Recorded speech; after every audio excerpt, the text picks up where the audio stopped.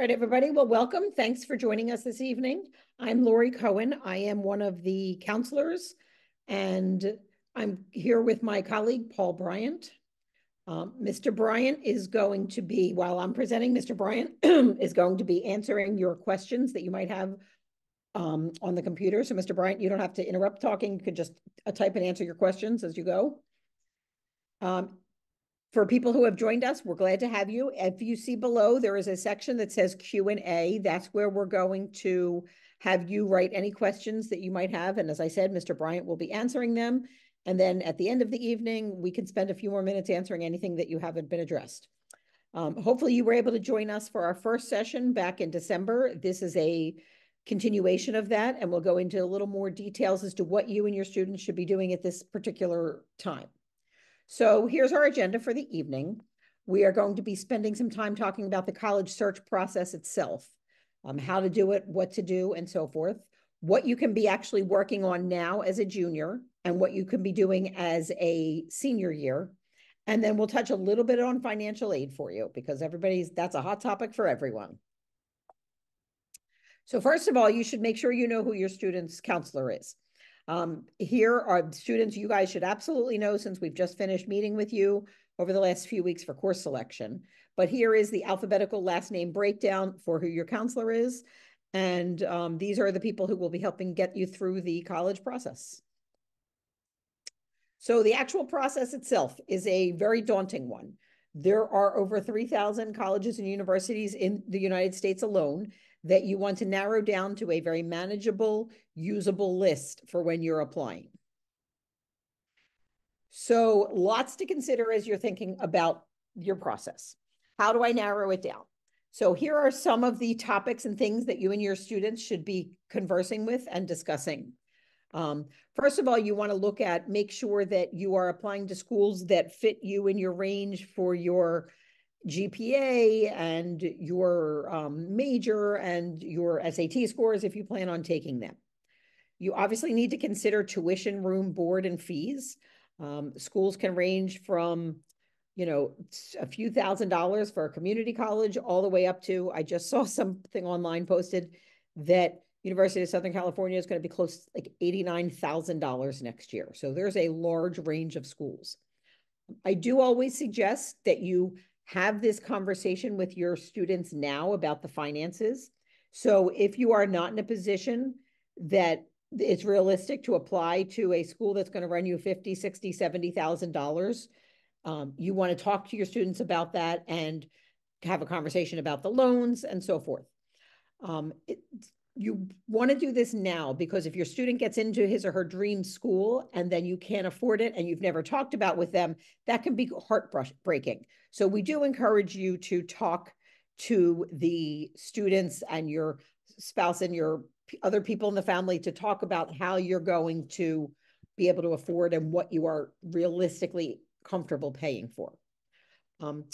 Size of school ranges. You can have a school with under 2,000 students up to 50, 60,000 students. So there are some benefits and some negatives to both large schools and small schools. So a large school obviously has the benefit of a wide variety of majors and job opportunities.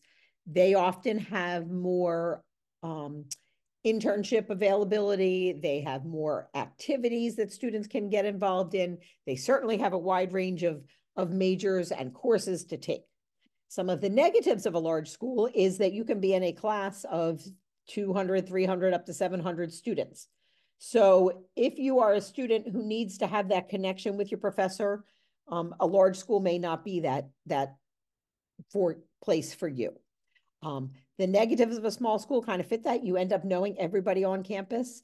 If you decide to change your major, it may be hard to find something that you're still interested in.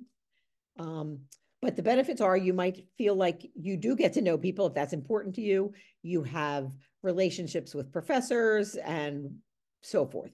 So it's really kind of a good thing to start to think about and picture. You want to make sure if you're considering a school like a Penn State, that your student is going to be able to wake up on their own and go to class, because many of their large classes are not going to take attendance. They're not going to note if your student is there. So they need to be pretty self-driven to be able to navigate a school like that. Large schools do like to say that it's easy to make a large school feel small. It's not easy to make a small school feel large, and there is some validity and truth in that. So really spend a little bit of time on that. Going along with that is your average class size of the college. These statistics are available on their websites. So you want to see if it fits into with what would work best for your student. Obviously, geographic location and distance from home is really important. Are they looking for an urban campus? Do they want an urban campus that has a urban feel, or are they looking for an urban campus that has a collegiate feel? Fortunately, we have two right in our area. In Philadelphia, we have Drexel that is a much more urban feel, and we have Temple that once you get on Temple's campus, it actually feels very much like a college with the grass and the buildings all surrounding the quad and so forth. You want to consider the distance from home. And many times students will say, I want to go really far away, which is great. But you also have to build in the fact that if you do go far away, to get home will involve airfare and will involve arranging and coordinating ahead of time. They're not going to be able to come home for a long weekend. Or if someone is sick, you're not going to be able to get to them, or they're not going to be able to get to you. And often when college students are traveling is when airfares definitely raise their prices. So you need to build that into your factoring of the cost of the college as well. Are athletics and extracurriculars important to you, both either as a viewer or as a participant? You want to look into that. If you're interested in, for instance, Greek life, you want to make sure that the college is supporting that. If you're not interested in Greek life, you also want to make sure that that's not the only component of a school's social life. The facilities and the housing, many colleges are doing tremendous building, and they're putting a lot of energies in their housing and their dorm rooms and some of the like student unions and the gyms. So that's something important to you. Make sure you're looking at that. We talked about the tuition costs. I like to say the college is very similar to Kohl's, that not many people pay full price for the item. So colleges do release their average financial aid award for students. So that's something to look at as well.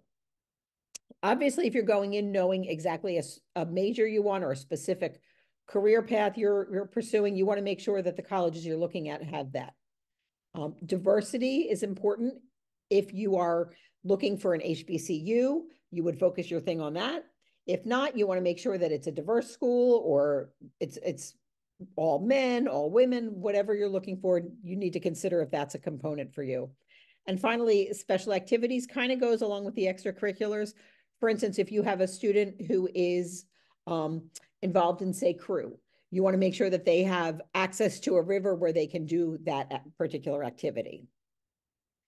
So other things to think about, and these tend to be things that parents look at more than the students, is the statistics of the college. How many students return after freshman year, and how many graduate in 4 years, and how many graduate in 6 years? What is their job placement and their career center like? Do they have people available to help you with resume writing and interview skills? What's their graduate school acceptance, if that's something you're interested in pursuing? Do they have career fairs, job fairs where corporations and companies come to campus to recruit students, or is it more on your child's experience themselves? Advisory system, is it important to you that they have one advisor for their 4 years rather? Then that's something you want to inquire about. Parking, are cars allowed to be there for students? And is there public transportation for them to get back and forth to you? And finally, new construction, how much new building are they doing? Is this going to impact your students' experience? And so forth. So lots and lots to think about as you pursue what kind of college experience you want. So how do you do this? Lots of searches out there. One that is a good one, College Board has a nice one called Big Future, but we do subscribe to something called Naviance. So that's a really good place to start and keep track of things. So I'm going to spend some time tonight going over Naviance and how you can use it for the college search process.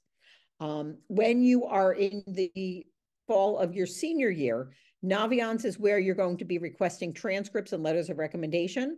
But for your junior year, you're going to you can use it to do your research. So students can access their Naviance account. It's become much more simple. They basically go to cheltenham.org, click on the high school and students, and click on Naviance. Then for the logon, all they have to do is click on the button that says continue with single sign-on. And as long as they're doing it on their Chromebook, it is going to pull right into their Cheltenham information and log them directly onto Naviance. They don't need to mess around with a username and password any longer. So where to start? On the home page, you will see this top button, this top line up here, home, self-discovery, careers, college, and planner. So we're going to be working for tonight's purposes, basically in the colleges section. So I really like this Supermatch college search. If you click on that, you're going to begin to be asked all kinds of questions on these topics here. And you answer the questions and you narrow down your searches, and then it will generate for you a list of colleges that fit the criteria you're interested in. You can save that and you can recreate and do a different search, but it's a really good way to start. When you find a college that you like, you're going to add colleges to colleges I'm thinking about. Now, when you're working on Supermatch, and it's going to give you a list of colleges, you will see a little empty heart next to the name of the college. If you click on that heart, it will automatically add it to your colleges I'm thinking about. So that's really a nice tool and a nice way to do that. One thing that we do have in the fall that I really encourage students to take advantage of are college visits. So every fall, we have a good 50, 60 colleges that come to Cheltenham. They are the representatives from the school that are assigned to the Cheltenham School District. So these are the men and the women who will be reading your students' college application. It's a nice way to get some FaceTime with them and to get them to meet and talk to you. So that's college visits where you'll see that here. So colleges I'm thinking about. Once you've added colleges to colleges I'm thinking about, you're going to get a screen that looks similar to this. And you're going to see the names of the schools that you've entered into colleges I'm thinking about. It'll be a hyperlink, so you can click on the name of the college and it will take you to information about the school, anything you can imagine, from what the major is, to the extracurriculars, to the financial costs, to the student population. It's a really nice way to get some basic information. Just to explain this CA or not CA, CA stands for Common Application, and I will talk more about that in a short while. But these are schools that are using the Common Application. Up in the upper right-hand corner, there's a button that says Compare Me. Once you have entered schools into colleges I'm thinking about, you're going to click on that Compare Me button, and it's going to take you to this screen. And it's going to have your name here, your current GPA, and your SAT or PSAT if you have taken them. And then it's going to show you statistics for Cheltenham students from the last 7 to 8 years who have applied to these schools and what their averages are. So for instance, if you look at the Commonwealth University, Bloomsburg, Lock Haven, and Mansfield, over the last 8 years, if you all the way here on the right-hand side, you will see 124 students applied, 80 have been accepted. That's what that number means. This is their average GPA. This is their average SAT scores. So you see this red X, that means that your GPA is lower than the average student who's accepted at Bloomsburg has been. Please keep in mind that this is one tool that's very useful, because you do want to make sure that not all of your colleges are only red X's. For instance, if you look down here at Millersville, you see that their average SAT score is 1040. This student's average SAT score was 1050, so that's why it's a green check mark. Keep in mind that these red and green do not guarantee or acceptance or denial. Rather, it's one tool. So we don't know what else the colleges are looking for in terms of extracurriculars and essays and letters of recommendation. This is strictly based on GPA and SATs if they're applicable. Can parents log in to Naviance? So parents can log in. If they log in, I believe in the upper right-hand corner, there is a little circle that should have your student's initials.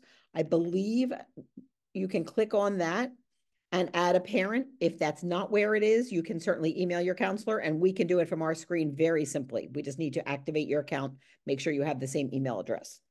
So have your student check that first in that little circle in the upper right corner, and that should take them to their account, and there should be a place to add a parent. And if that does not work, please email your student's counselor and we can add you immediately. Great question. All right, so, and it's really good to research the colleges online and to look at their websites and so forth, but you want to keep in mind that these websites are designed by PR folks. So they have found the best pictures, the best lighting, the best examples of what college life looks like. So I would warrant to bet that on most college websites, you're going to see a picture of kids sitting on the grass in their sweatshirts from the college, reading books and talking and so forth.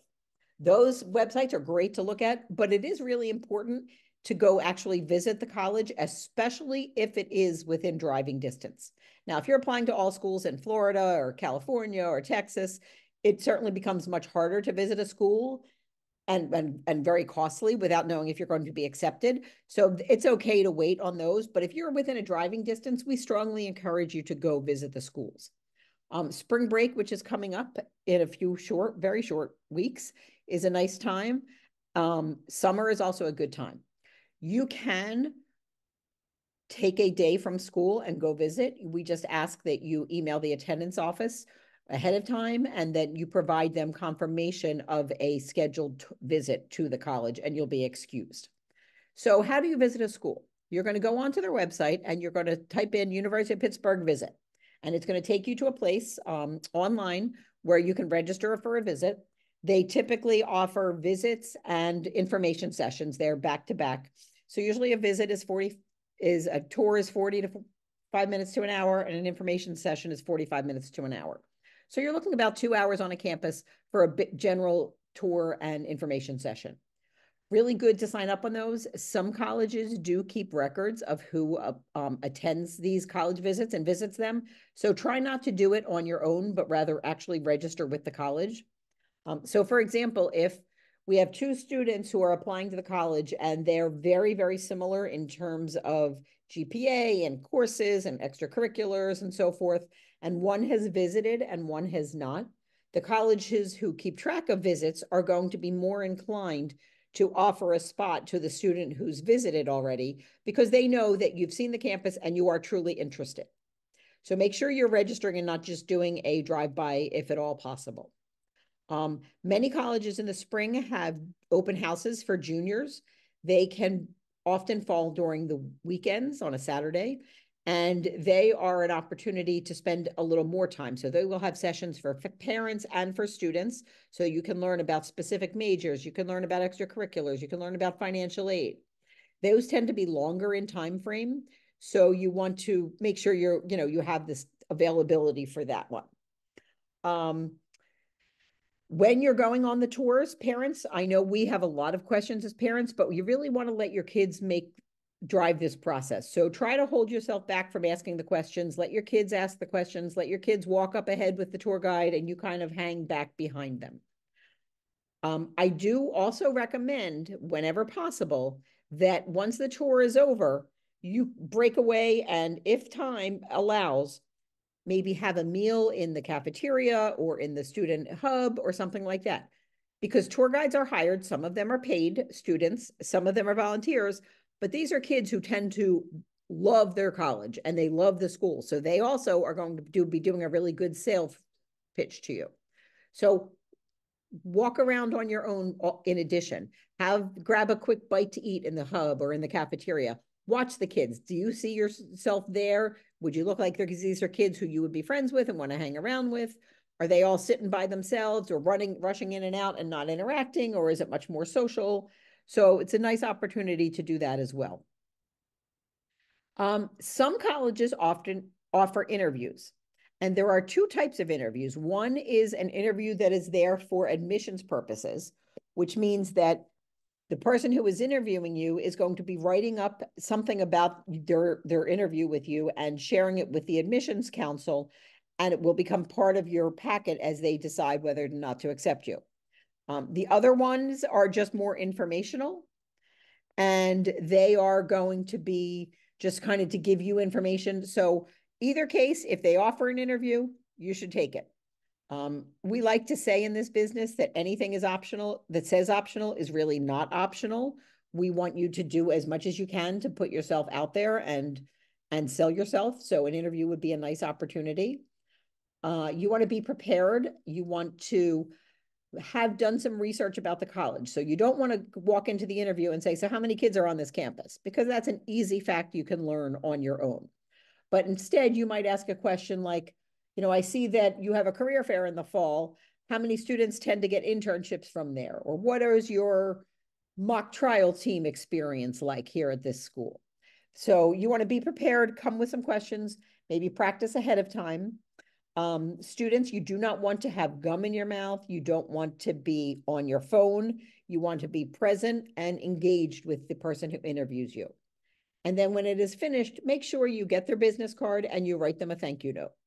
Oftentimes, for some of the more competitive schools, interviews are conducted by alumni, and oftentimes they will meet you at a Starbucks or do a Zoom call or something like that. So it's still appropriate to write a thank you note. Again, parents, this is time for your students. You should not be involved in this process in terms of sitting in with them. You can practice with them ahead of time, but you certainly do not want to be part of the interview unless you are specifically invited to do so. All right, so you've now taken your mass number of colleges and you've narrowed it down to a very reasonable list.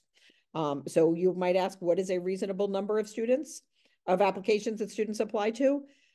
Many students apply to, I would say an average is between 7 and 10 schools. You want to make sure that you have schools that fit on this range, so you don't have all red, and you also don't want to have all green. So you want to make sure that you have a nice range of schools. So once you're applying, you need to know what the colleges are actually looking for. So here is what college admissions offices have said is their top criteria that they are interested in as they review applications.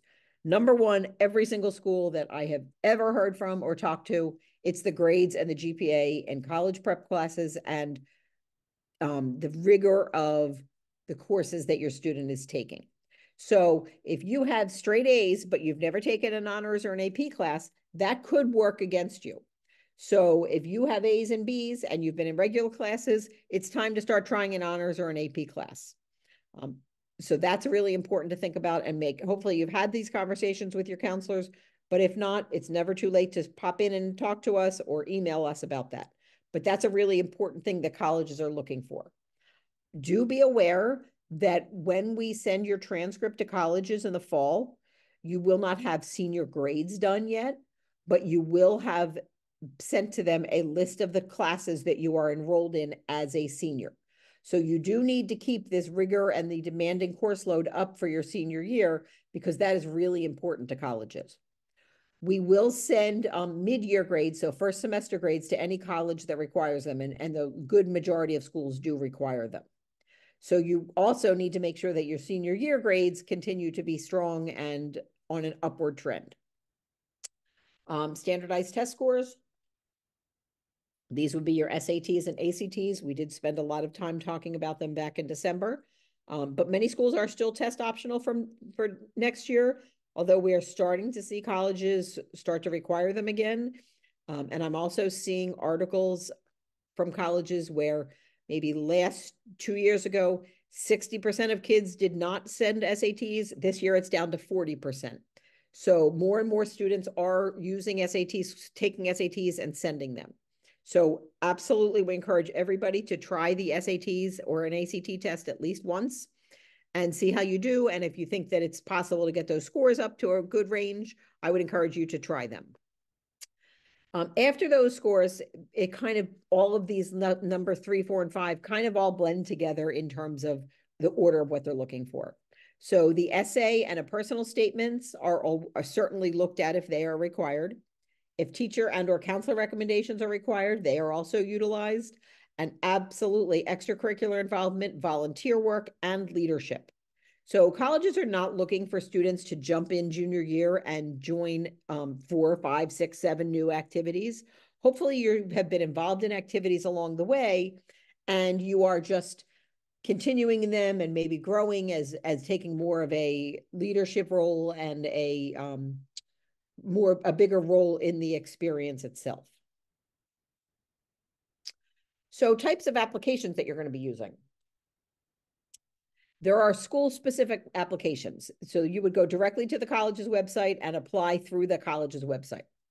Many schools, especially schools that our kids tend to apply to, are on the Common application. It's commonapp.org. There are over 700 schools. So Common App is where you will fill out the basic demographic information one time. You will upload your personal essay, your personal statement to this. Then you will have to answer individual questions from the colleges, but it's a really nice portal from where you can apply to all your schools with one portal. So most kids do use Common App.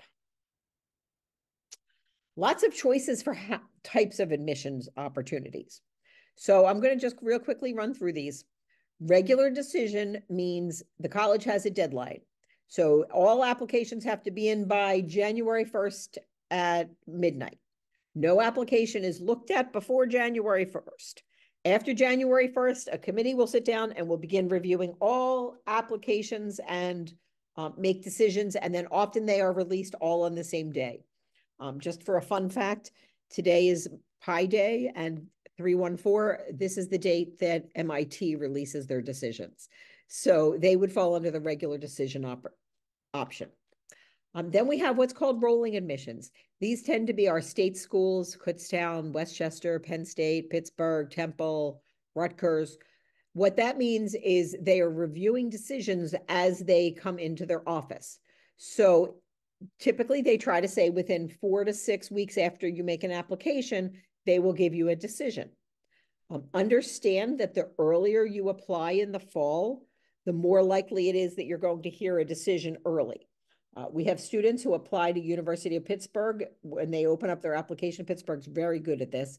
In August, they apply in August, and they are given a decision in mid-September. So it does happen that so if you have a college has, let's just make it easy for you, 1,000 spots open. In September, they still have 1,000 spots open. So they can very quickly, and not as many kids get their applications in September. So they have more time to review these applications. They can be a little more lenient. You're more likely to be accepted in September than you will maybe November, December, January, when they're down to 20 spots left. So they can be a little more picky. So if a college is enrolling admissions, we absolutely encourage you to apply by the end of September or middle of October at the latest. Then we have something called early action. Early action is a set deadline. It's typically middle to end of October, so October 15th, October 30th, sometimes October 1st, November 1st. And anybody who applies by that date will be reviewed and decisions are made typically by end of December or mid-January. Some colleges tie their awarding of grants and merit money into early action applicants. So if a school offers an early action application, we absolutely encourage you to take advantage of that date and make sure you're submitting your application by the early action date. Early action, rolling admissions, and regular decision, even if you get your decision in September, you technically do not have to give the colleges an answer until the National Acceptance Day, which is May 1st. So you can have a decision in September, but you don't have to decide until May 1st if you're waiting to hear from others or want to see what the money situation is or so forth. Early decision option is not that way. So an early decision means you are entering into a binding contract with a college, and you have to sign it as a student. The parent has to sign it. The counselor has to sign it. And what we are saying is that we have spoken to the student and that the student understands that if he or she is accepted to the college under an early decision application, they will withdraw their applications from all other schools and they will commit to attending that college. So early decision is a really nice option if you absolutely love a school and you know that's where you want to go and you want to get that over and know your acceptance. And typically those decisions times fall in the same guidelines as the early action. So you'll often hear your early decision by mid to end of December. But keep in mind that it is a binding agreement. So if you decide not to go after your accepted early decision, there's no fine, there's no penalty, they're not going to arrest you or anything like that. But they are very strict about these. They do communicate with other colleges, and you certainly would not be able to say, I want to think about it for longer. You would not be able to attend that college. So it is a decision that has to be made very carefully. We do find that some of our more competitive schools, it is slightly easier to be accepted as an early decision candidate, simply because fewer kids apply, so your chances of getting accepted are greater. Also, more and more colleges are accepting a larger percentage of their freshman class through the early decision avenue. And the reason that is that it's a guaranteed acceptance and enrollment for the colleges. So colleges get their rankings based on something that's called the yield. And the yield is calculated based on the number of students who are accepted versus the number of students who actually attend the school. And so early decision guarantees the colleges that you're going to attend them. So it helps their yield. So that is the benefit and the purpose of early decision. Some colleges have moved to early decision 1 and then an early decision 2 date, which tends to be in January. So if you don't get into your first choice, you can apply to another school under an early decision 2 date. You can only apply to one early decision school. You cannot do more than one school as an early decision candidate. Whereas most schools, there are some exceptions, but you can do it several early action deadlines. And then finally, we have what's called open enrollment. These tend to be our community colleges and our trade schools. And these are schools that as long as you apply, if you complete the application, you apply, you will be accepted, and they roll all the way through the summer for students' acceptance. Two questions for you, Ms. Cohen. Go ahead. The first one, do dual enrollment students send both high school and college transcripts with their application? Yes. So for a dual enrollment student, the actual course at the college will be on our high school transcript. So if you take a course at Arcadia and it's called Criminal Justice, it will say on your Cheltenham High School transcript, summer 24, Arcadia University, Criminal Justice, and then the grade and the credits earned. That is often enough for colleges. Some colleges, however, want you to submit the transcript directly from Arcadia. So you will have to look at what they are expecting and decide if you need to, which way they need you to go. Some of them are fine with it coming right from our transcript. Others want a transcript directly from the university that you did as a dual enrollment student. Second question, what if you are accepted early decision, but the financial aid is not sufficient? So great question. If the financial aid is not sufficient, again, you can back out of it, but they do give you an opportunity as you're applying as an early decision candidate to get a rough idea of the financial package that you will get. And I will talk about that a little bit later. So they kind of do expect that you will go into this eyes wide open, knowing what the financial will look like. You can certainly back out of it. And again, nothing's going to happen other than you will not be able to attend that college. Okay, great questions. All right. So what should you be working on now? So the essay is really important. And it's probably the hardest essay your child is ever going to write. Hopefully, if they have already had English first semester, they have worked on that essay already. And if they have English this semester, they're going to be working on it during the 4th marking period. Our 12th grade English teachers, if you do have English the first semester, will continue working on that. And if not, there will be opportunities during lunch and learn for you to go and work on the essay. But you really want to if you have English this semester and haven't started it yet, make it a priority to take your time and really focus on this assignment. You want to make sure you are sticking within the guidelines of what the essay requirement is. So if you're applying via Common App, it's 250 to 650 words. You certainly don't want to send an essay of 100 words, and you certainly don't want to send an essay of 1,000 words. You need to be making sure you're answering the specific question. And on the Common App, you can Google Common App prompts. There are I think 5 or 6 different options that you can write about, but they all tend to be along the same theme, something you have learned or as demonstrating growth or a challenge you've had to overcome as a high school student. So you want to really spend some time. You want to try to make these not very cliche. So colleges have reported that they have seen so many essays about how my soccer team won the championship game, or my, my summer vacation trip to Costa Rica where I volunteered was life-changing, or my grandfather is my hero. So you really want to make sure you're working on something creative that's going to grab the reader's attention, but it also needs to tell who you are as a person. College reps are very well trained, and they can tell if an essay has been too polished and too revised by an adult, or by an AI chat. So you want to make sure this is your voice and your essay. You want to, obviously, it goes without saying, use spell check, use grammar check. It's important that you do have several other sets of eyes on it, whether it's a teacher or a parent or a counselor, but it does need to ultimately be in your voice. So that sounds very daunting, and it can be. You can write about anything you want. I have, over the years, read several phenomenal essays that when I tell you the topics, you're going to think it was absolutely a ridiculous topic, but the essays were amazing.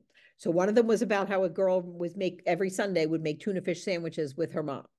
And it's like, again, okay, with making lunch with your mom, what's a big deal? But the way she wrote it really delved into her personality and her relationships and so forth. Another student recently, I read an essay, wrote an essay using the Wordle basis. So she talked about how she played Wordle, and each section of her essay was the next word in her guessing of this, and the words related to her life.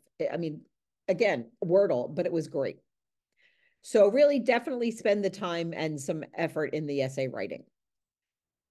You can be working on a resume. At the very least, you should be brainstorming with your parents all of the activities that you have done from 9th grade through 12th grade, anticipated 12th grade. Colleges don't care about middle school or elementary school unless it's something that you've continued. So if you've taken piano lessons for 15 years, you can include that. But if you played in the middle school orchestra and you did not pick it up back in high school, you should not include that. If you have a large number of activities, putting together a resume is really impressive for the colleges. You can always upload those. Some of the schools give you a space to upload that. If not, you can email them. Naviance does have a resume builder that you can use to work on. As you start brainstorming, you want to start thinking about what your role was, what your time commitment in it was, and what the years, the experience, and what you actually did in that activity. Letters of recommendation. You also have to start thinking about college recommendations. So many colleges are looking for 2 to 3 recommendations from teachers. So who should you ask? You want to try to think about first group of people you should consider is your 11th grade teachers. Are there any 11th grade teachers that you had this year that you think would write you a really strong letter of recommendation? If so, before the end of the year, you should speak to them. You should ask them if they would be willing to write you one. They'll probably say, yep, touch base with me in the fall, and that's what you'll do, but at least you'll be on their radar. It does not have to be a class that you had straight A's in. Because sometimes an easy class that you get straight A's in, but you're just sitting there, you're doing your work, you're not really involved or invested, you're not going to get a great letter from that teacher. But if it's a class that you had like a B and a C in, and you went to the teacher for lunch and learn, and you participated, and you were always prepared, and you were active in group work, that's going to be a really good letter of recommendation, even if you ultimately ended with a C in the class. So really start to think about who you would use for your junior year. If you know for sure that you're going to be a science major or engineering, you want to try to, if possible, pick a science teacher or a math teacher or someone that would fit into the major that you're interested in. Now, you might not really think you clicked or gelled with any of your 11th grade teachers, so then go back to 10th grade.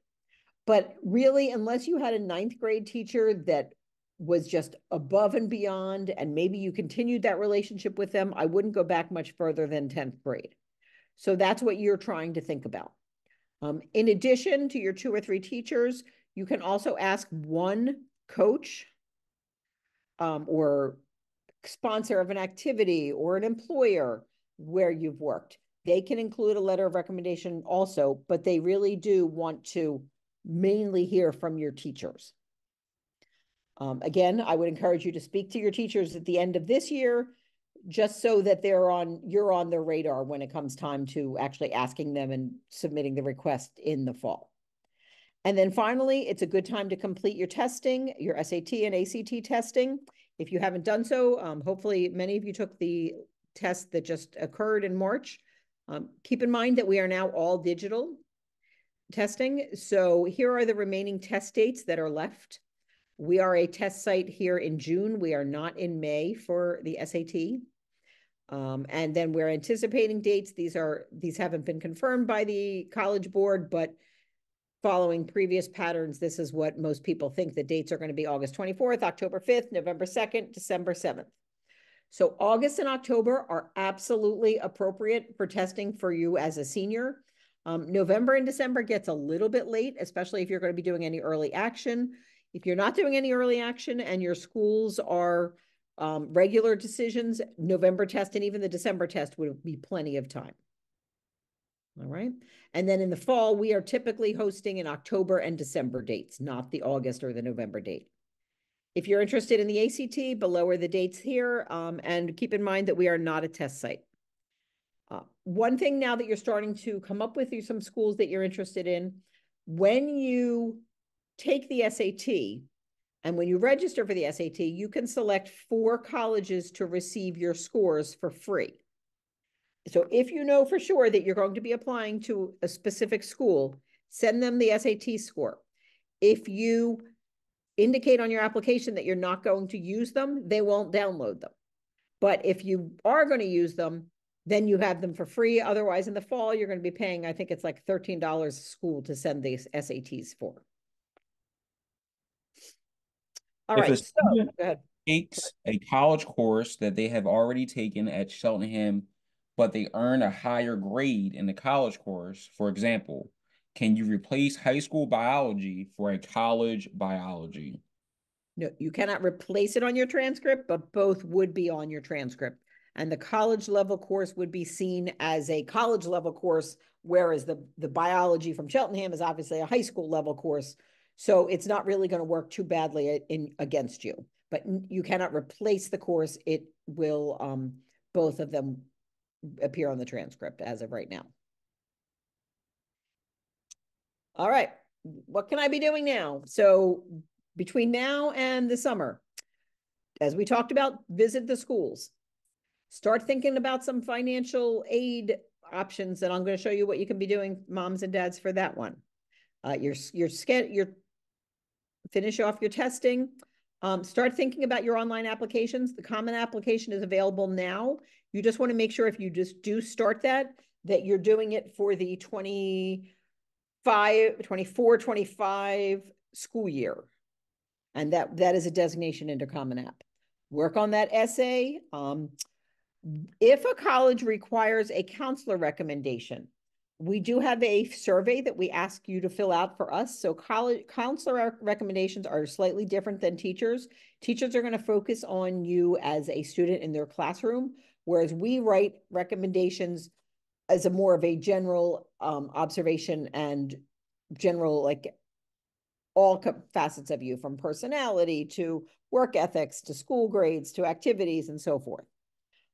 So you can start doing that survey now, and it's on Naviance again. You'll just click on the circle with your initials, click on surveys, and there it will be. And then you want to clean up your social media. So please be aware that more and more colleges are enlisting people and or programs to check a student's social media.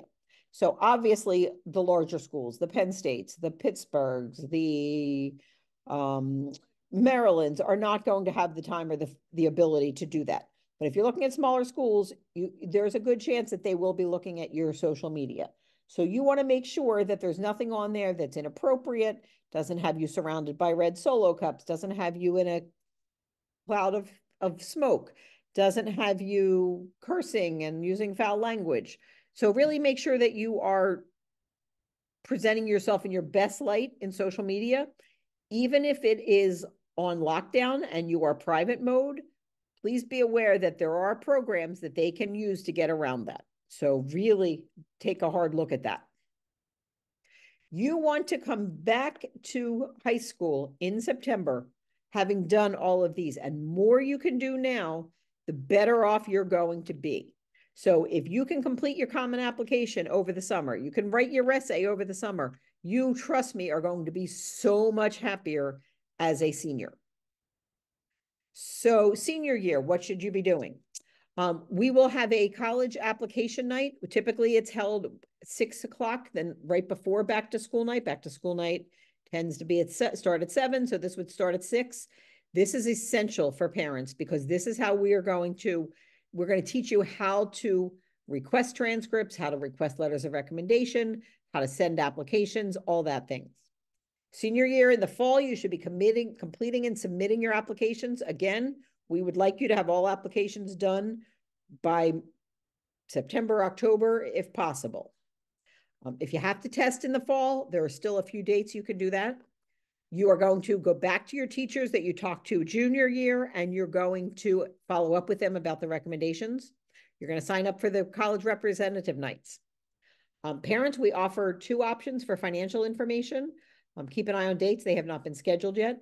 But the first is a financial aid night that we will go through the process with you. And we have a financial aid representative from a local college that comes and actually does the presentation and talks about what your role is and what your student's role is and how to actually do the application. And then we also offer a FAFSA completion night.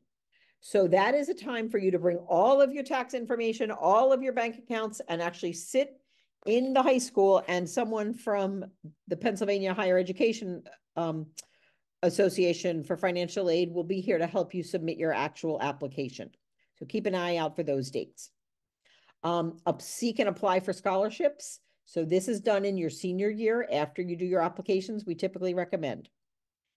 If you are an athlete, you kind of have 2 paths that you're following. One is the college path. The other is the NCAA, because you have to clear and get approval by the NCAA to participate as a Division I or a Division II athlete. You need to send your transcripts and testing scores directly to them. So you should be in touch with your counselor and we can help you through that. And then finally, you should be submitting your FAFSA, which I will get into now. So financially, Ms. Cohen? Go ahead. First question, can you send SAT scores to a school but opt out of attaching them to an application? Yes. Okay. So you can send a score, and on the application, it will ask if you are going to be submitting your SAT scores. If you say no, they will not download the score into your account. Okay. Second question, can you explain again what is meant by sending official score reports? So many colleges are wanting the SAT scores sent directly from College Board, and that's considered an official score report. So it would have to be sent directly from College Board as opposed to you entering the scores that you earned. Okay, great questions, guys. Thank you. All right, so financial aid. There's 2 types of financial aid. Merit versus need. Merit is everybody's favorite because merit is money that you don't need to pay back. These come in the form of grants and awards and scholarships. And this is often based on your high school performance or your extracurricular involvement or random different things that colleges will just award you money. So that's what everybody hopes to get. Need-based financial aid is money that is based on your, and merit money is awarded completely irregardless of what the family income is. Need-based is financial aid that is awarded based on family income.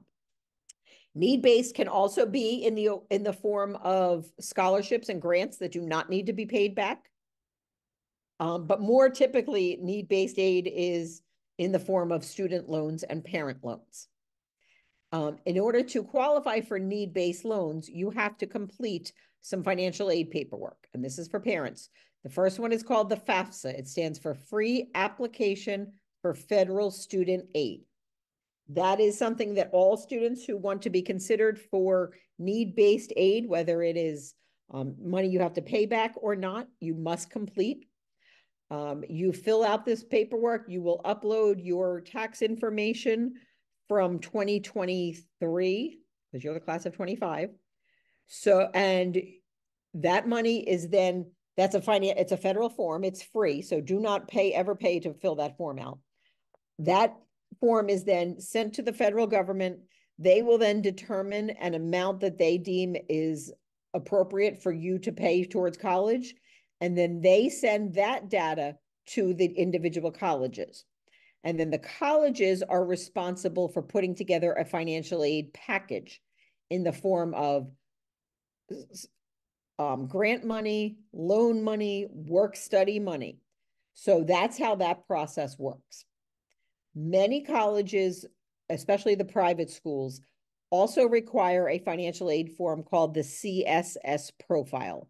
That is run by College Board. And unfortunately, there is a fee to apply using the profile application. So make sure your college actually requires it before you submit that form. So there's something every college is required to have on their website called the net price calculator. So you can Google Drexel University net price calculator. You enter your information, your financial information, your tax information from 2023.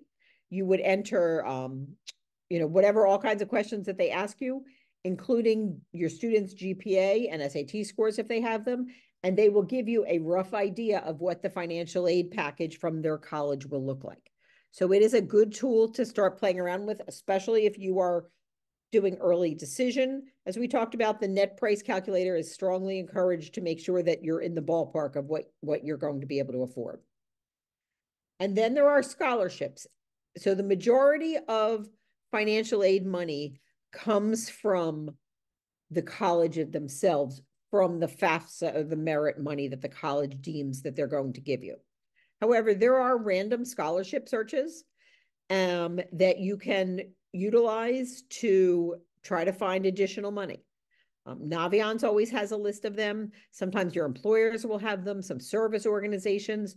You can just do some Googling of scholarship searches, and there are some search engines out there that you will fill out questionnaires, and you would be surprised at the types of scholarships that are available. Left-handed people, for twins, for people who are first-generation college students, for people who are from an Irish background. Lots of opportunities for scholarships that are out there. You should never pay for a scholarship search or an opportunity. They tend to be scams. You can gather all that information online. But the FAFSA is the big one. So completing the FAFSA, I'm going to start this by saying this year, the federal government redid the FAFSA, and it was a nightmare. It was supposed to have opened October 1st. It didn't open until January, and even then it was a soft opening. And I don't know if you followed any of the news or if any of you have senior students, but the federal government then delayed getting the information, the data to the colleges until mid-March. So the colleges actually probably are just starting to receive, if they have received them already.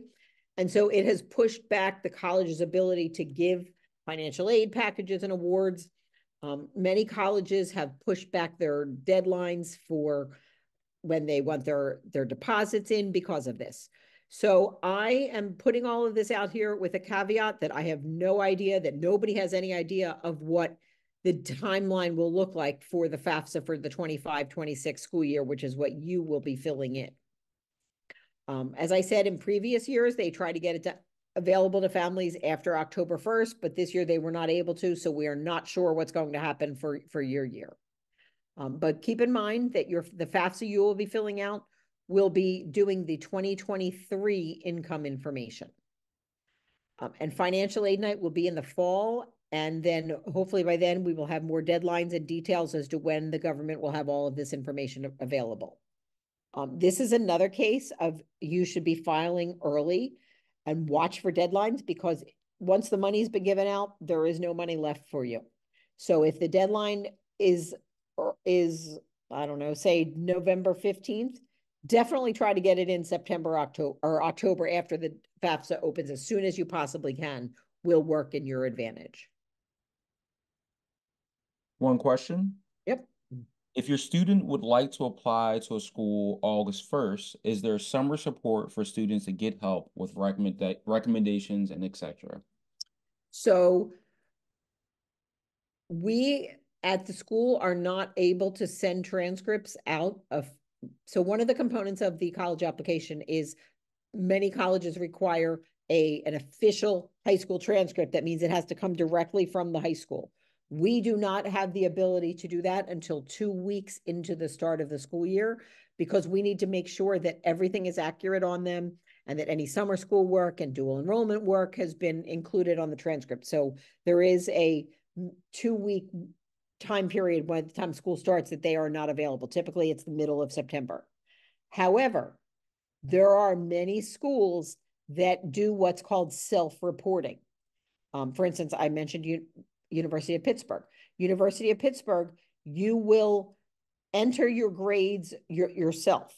So you will send the application, you will enter your grades from 9th, 10th, 11th grade, the classes you're taking in 12th grade. You will enter your SAT scores if appropriate. They do not require letters of recommendation. And so Pittsburgh and other schools like that are able to make a decision prior to school starting. But if your school requires a transcript sent from the high school and they require letters of recommendation, they will not be available in August. That's not done until the middle of September.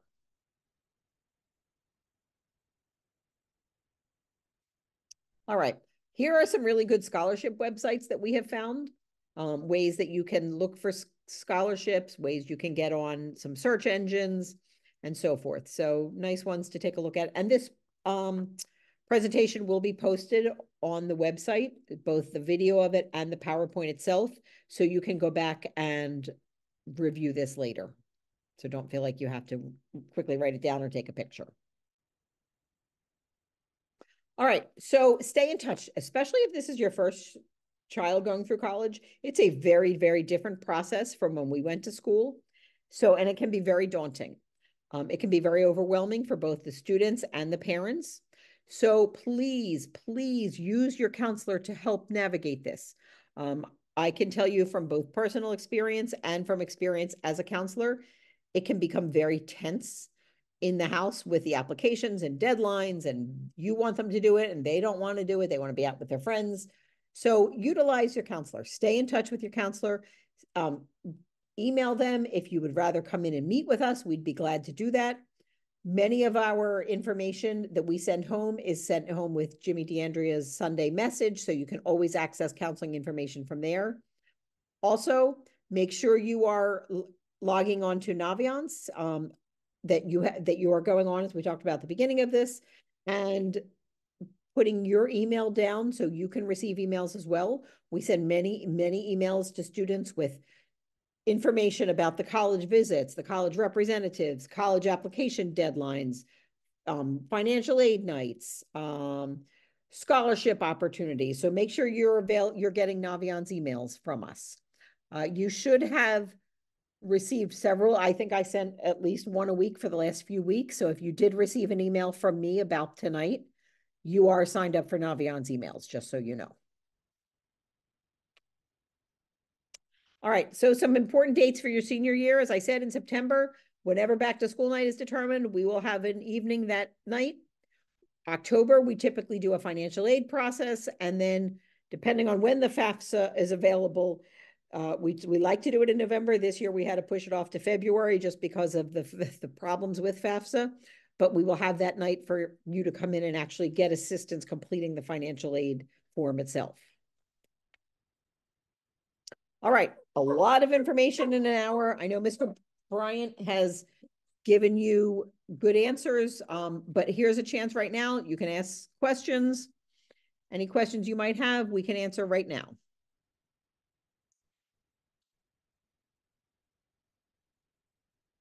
If you don't have any specific questions, we want to thank you for joining us tonight. We know it's a very overwhelming time, so hopefully this eased your mind a little bit and gave you some good information.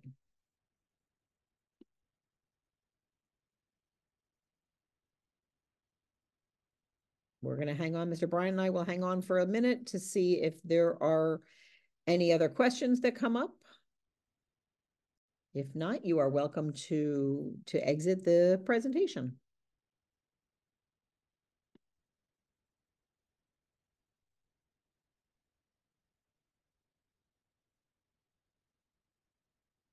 All right.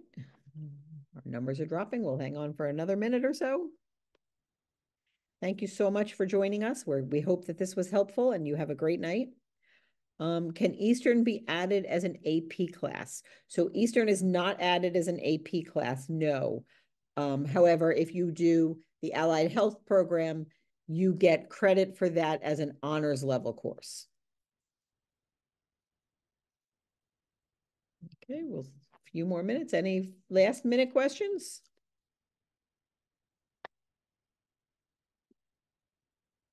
Well, have a wonderful evening. Thanks for joining us, and good luck with the search.